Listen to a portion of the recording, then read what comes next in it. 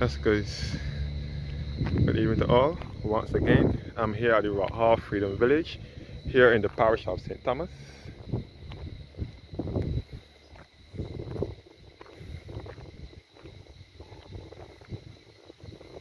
Once again, this is the Rock Hall Freedom Monument, a monument of freedom here at Rock Hall, St. Thomas.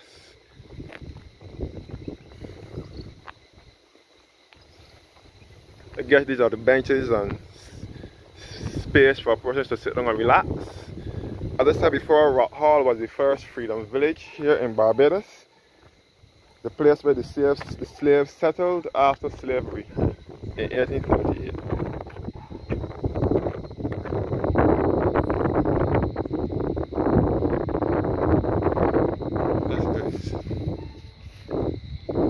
This is the Freedom Monument here.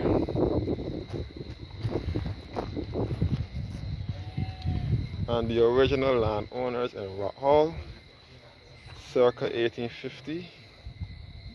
The names here. A little poem.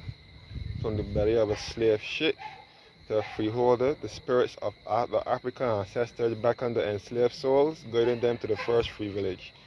Standing tall in a sacred pool of water, the bronze ancestral spirits rise majestically across the ravine, symbolizing that any mountain can be climbed, any turbulent ocean crossed, and any shackled soul can be free.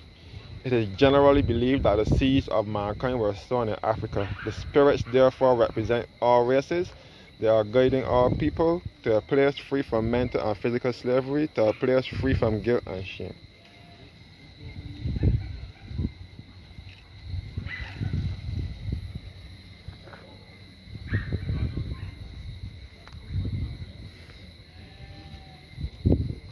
This is all the vendor booths here. Rock Hall Monument of Freedom, unveiled by the Right Honorable Owen Seymour Arthur, Prime Minister of Barbados, and the Honorable Cynthia Whiteford, Member of Parliament, representative for the constituency of St. Thomas, designer Mr. Stanton C. Haynes, fabrication Morris Single Foundry, United Kingdom. And this is the statue here at Rock Hall, St. Thomas, Freedom Monument.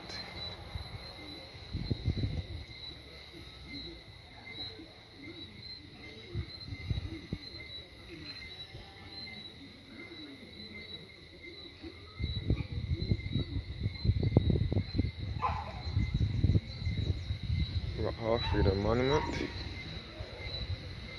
This is the Rock Hall Freedom Village.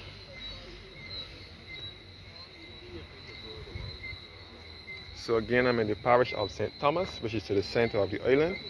St. Thomas and St. George are the two landlocked parishes here in Barbados. So there is no sea nor coastline in these parishes, but this part of St. Thomas is in close proximity to the west coast, which is in St. James, close to Whole Town. This is Barbados' first town.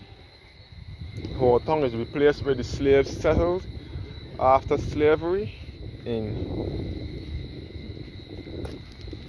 Whole Town is the place where the English landed, in 1627. The 27th of February 1627 is where the English landed.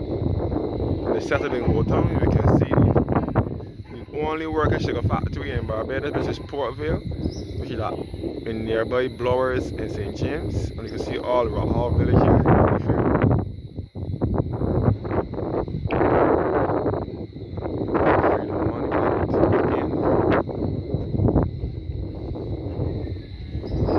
Amphitheater here.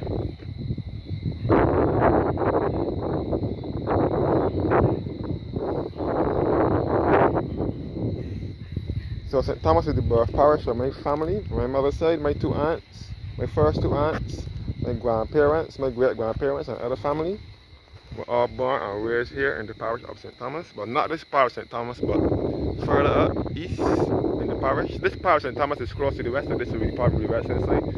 My family from my mother's side is to the east, is from the east of St. Thomas. In Richmond Hall, Rock Road area. The Freedom Monument here at Rock Hall, St. Thomas.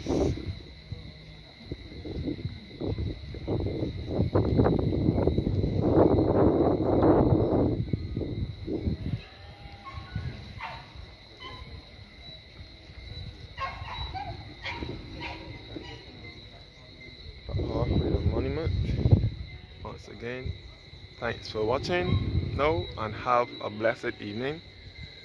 Don't forget to leave a comment, like, share, and subscribe to Dan Royd's Barbados Travel Vlogs on YouTube. And you can follow me at Dan Royd Moore on Facebook for more videos on Barbados.